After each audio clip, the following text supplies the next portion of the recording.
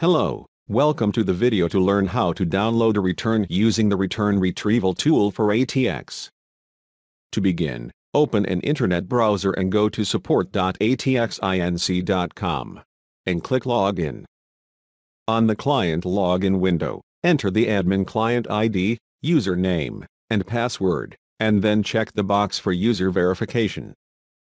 Once verified, click Login. On the My ATX Support Center home page, click Return Retrieval. This will open the Return Retrieval tool.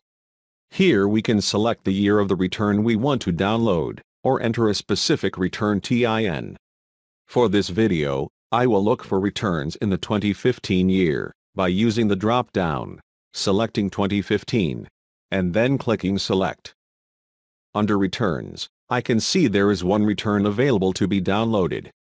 To choose this return, select the checkbox next to the TIN of the return, and then click Export Selected Returns.